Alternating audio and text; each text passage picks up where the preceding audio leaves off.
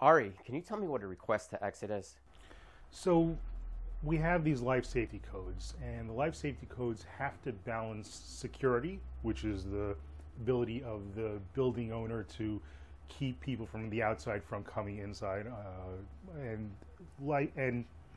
life safety, which is the ability of people from the inside to be able to leave as quickly as possible in case of an emergency. So we call this concept free egress.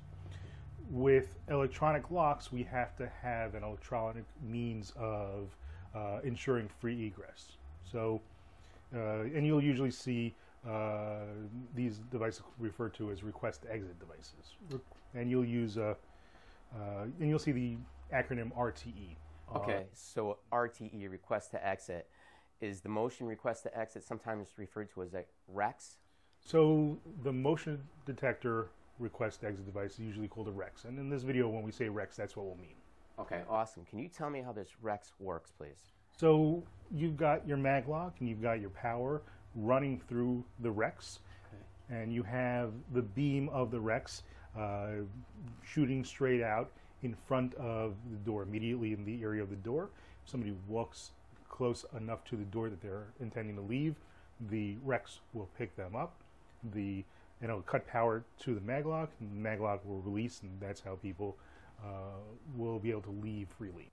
Okay, so I see this particular request to exit is mounted over a door. Is there any other way to mount a request to exit? You can mount a REX just above the door.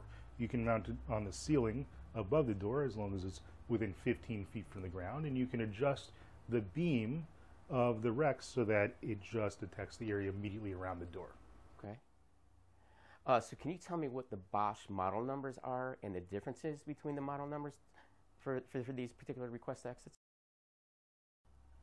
Sure. So we have the DS150 series. So the DS150 includes the DS150 in gray and the DS151 in black.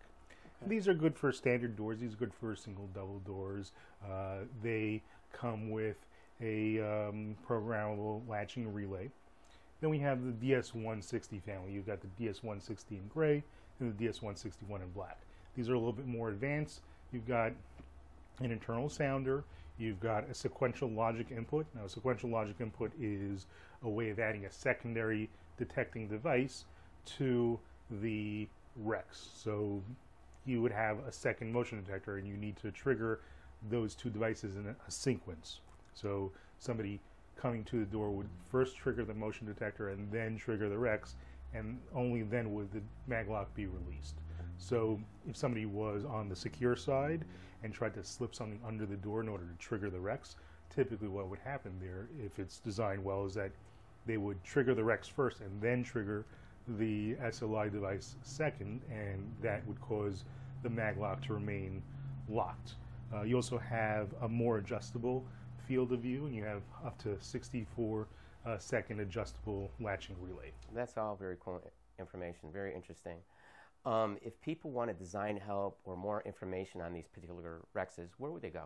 So if you wanted design help, for example, if you wanted to know what kind of door to use this on, like if you wanted to know if you had an interior door or a door in a low to medium threat application, you'd want to use DS150. If you had an exterior door or a high threat application, or you had a door like an architectural door or glass door, something that had a lot of gaps, you'd want to use the DS160. If you had questions like those, okay, you would call, if you were in the Middle Atlantic states, you would call Chesapeake and Mid-Atlantic Marketing, you'd call me.